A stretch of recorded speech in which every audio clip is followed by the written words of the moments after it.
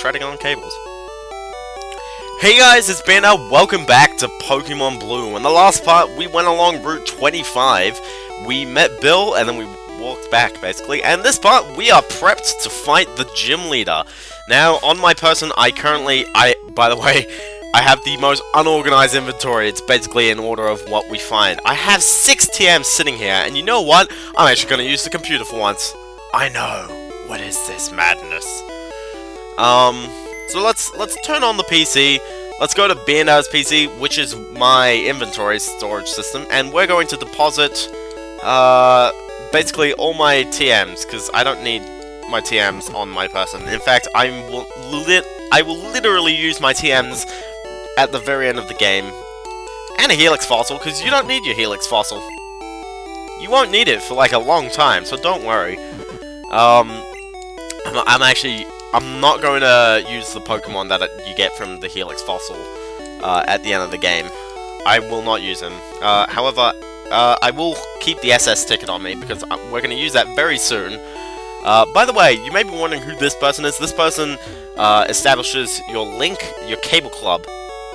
It's reserved for 2 friends who are linked by cable, which basically means you need to plug in a link cable by this point, and then it will detect that you can go in. Other than that, I think we're all prepared for the gym. I have Birdo out front, I do have Bubba at the bottom. However, Birdo will get a few levels along the way, and trust me, besides one Pokemon, level 18 is perfectly fine.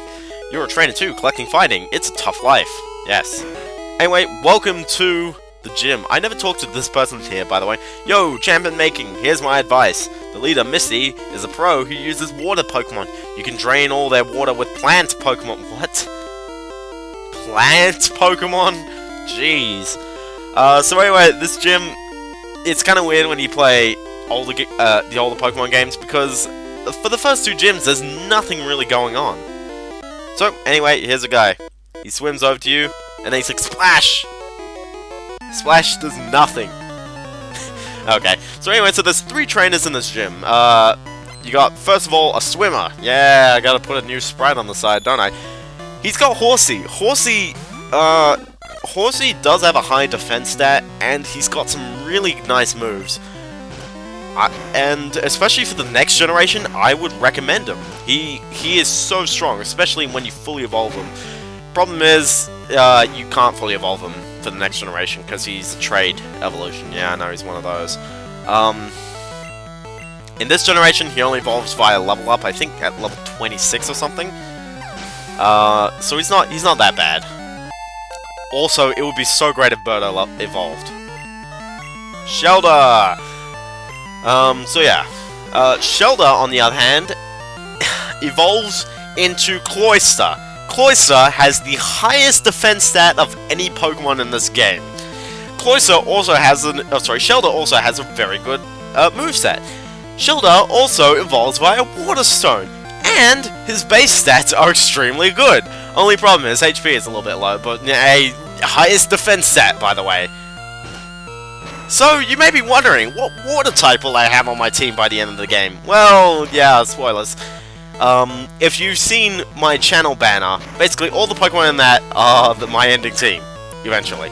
You may notice that most of those you get at the very halfway of the game, as in I will get all of those Pokemon by the middle of the game. So this is when I would start using Peck, as soon as he starts defense curling, or, yeah. The main reason why we're dominating him is because he's 3 levels less. However, Shelter is really good. A lot of people don't actually notice that. He's very strong for a Pokemon. I mean, granted, I think the Shelter form is a little bit weak. I wouldn't recommend Shelter for Little Cup battles, I guess. But more than good enough. Misty can wait. So yeah. Misty's kind of interesting. In the anime, she has 2 sisters that basically are like, no, she's like the runt of the litter. She's the ugly red-headed stepchild. She literally is. That's the thing. But I can't really talk about her too much because we have a Golding. Golding in Smash Brothers does nothing. Golding uses Splash. Golding is actually a very good Pokemon. I would recommend Golding as well. His attack is very high, and the best part is that he's very easy to get. And he also knows Peck, which basically means you can basically dominate your grass types straight up with this guy. Seriously, I'm loving Fury Attack right now. Oh, come on! I had this right in the bag. Come on, Birdo, you can... Oh, Birdo, you suck. Oh, come on, Birdo, you would have leveled up because of this. You would have evolved the next level. So we won't have Birdo level up, which is a bit of a shame. You know what's actually going to be the worst part? I will have plenty... See, yeah, 541 experience. That would have been plenty for the next level. Except, Bubba did get Poison Powder, so I guess that's worth it. Yes. I will get rid of Growl, because honestly, I don't use Growl that much. Although, if I were to get rid of the next move, I would probably get rid of Leech Seed. Leech Seed just kind of sucks at the very beginning, and then it's alright. So yeah. Anyway, I'm going to heal up, and then I'll be right back. And now we're back, ready to fight Misty. Now, I've still got Fearow up front, because... I've still got Birdo up front, because... Oh, he wouldn't have leveled up. Anyway, okay.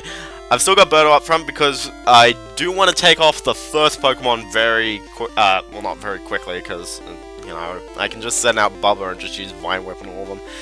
However, by the way, you know one thing I love about this gym? All the Pokemon are pure Water type. Isn't that great, Brock? Seriously, you had 2 Rock types and all of them were Ground type. Okay, so yeah.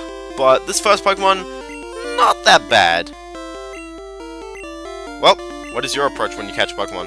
My policy is all-out offensive with Water type, which is weird, because Water type's actually a very defensive type, if not.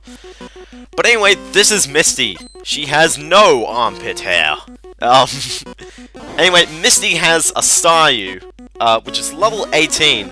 I did not actually write the moveset of this Staryu. That's actually very odd.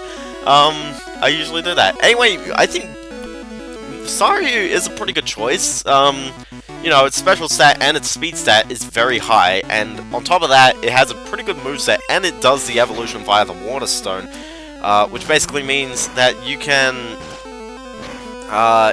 evolve this thing whenever you want, which is pretty good. So yeah. By the way, the thing with Stone evolutions is that you have to choose carefully, because you can't...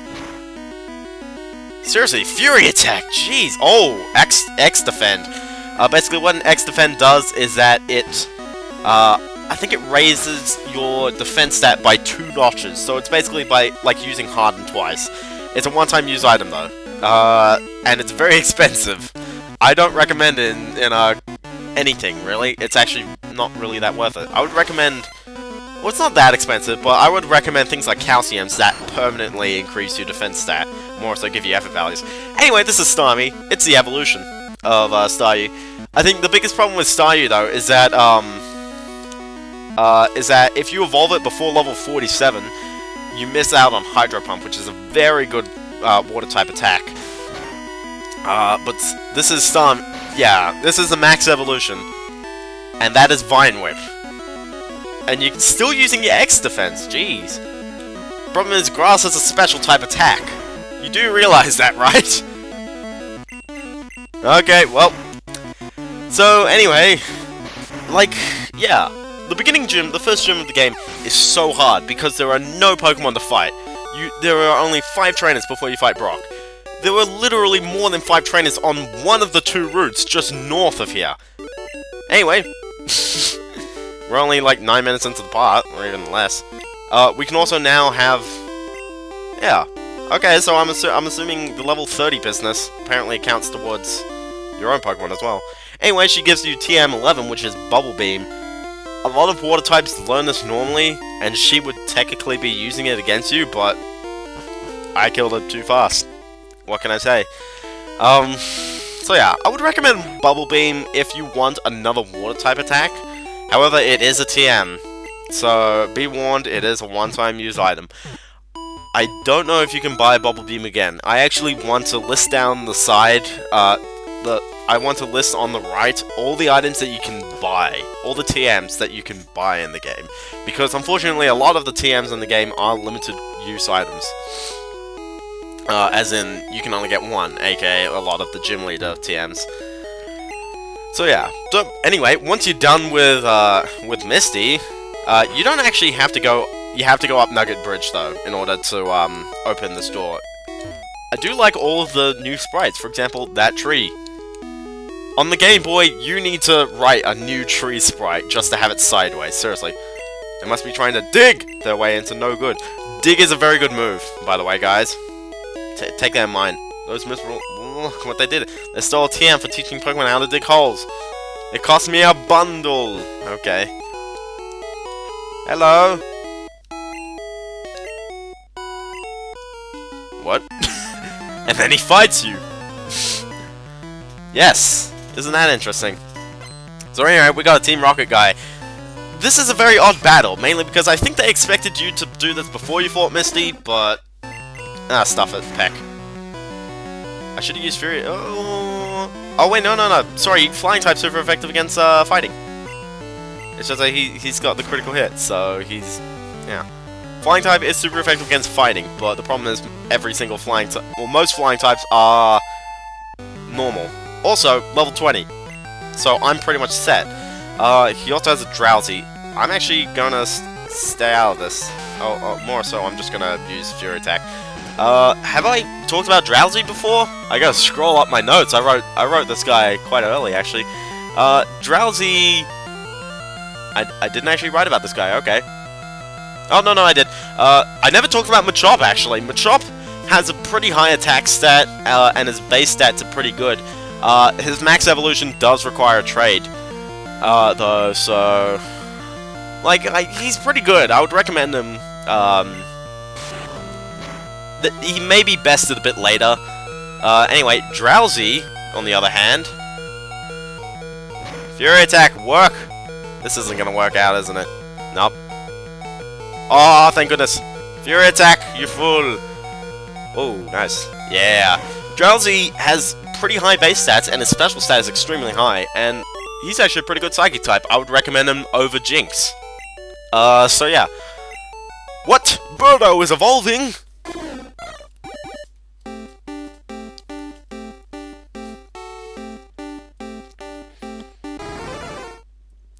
Hooray! Birdo has become a Fearow. Fearow is a beast!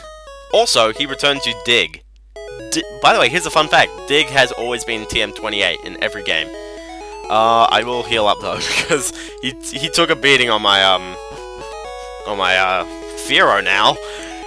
Fearow is a beast! Let me just... Like, you saw the stats on the side. Look at these stats now. 49 attack! 51 speed! That is ridiculous! I mean, look at Bubba now. Look at Bubba. Bubba doesn't have 49 and 51, and he's 2 levels higher. I mean, granted, Birdo is the highest evolution, so of course he's going to have extremely good stats. But that's a drastic increase. That's why I recommend Sparrow. Not only because he's better than Pidgey, but he's much better than Pidgey. And you can fully evolve him before Pidgey, and he's still stronger.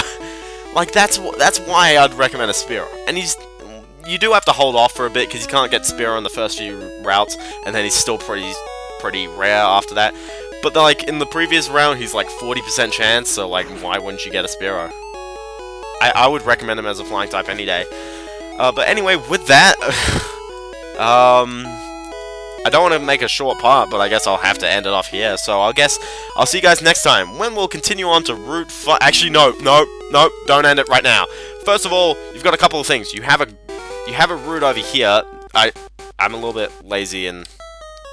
Sorry, you have a route to the right. I'm a little bit lazy. I don't want to walk any further because otherwise then I'll have to edit in the sidebar. Don't jump down here, by the way. It just puts you back here and then you gotta go to the house again. So that means the only way we can go is south. Now, here's something you want to do. There is grass here, isn't there? First of all, we are now on Route 5. Route 5 does have one new Pokemon. It is Meowth. Meowth is only found in blue. His speed stat is pretty good, but he's kind of generic. I'll say that. If you head into this house here, by the way, he runs a daycare. Okay, sure. This is where not training Dragon Man is a good thing. Okay? You want to leave Dragon Man with him. Okay? You want to leave a Pokemon with him. This guy runs the daycare service, and basically what this means is that every so often, he will level up your Pokemon for you. when your Pokemon levels up, oh yeah, every level, by the way, he increases. You have to pay 100 Pokebucks to him when you receive it back, and you also have to pay an extra 100 just for his service. So, for example, if I go back to him, yeah, like I owe him 100. However, even when you max level, that's only going to, like, even if you go from level 1 to 100, that will only cost you 10,000 Pokebucks. That sounds like a lot right now, but, like, that's for completely training a Pokemon. Granted, he won't really do that. You won't need to pay that much. However, you know, it's very useful, and especially for something like Magikarp, which is pretty low level.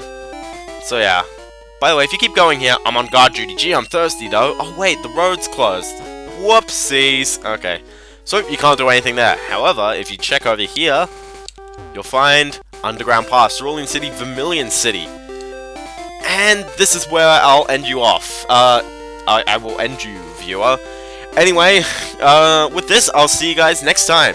See you kids in, and be sure to pick up Pokemon X and Y, because, I don't know, it seems good. And I haven't been sponsored. See you kids in. Do do do do do do do do do do do.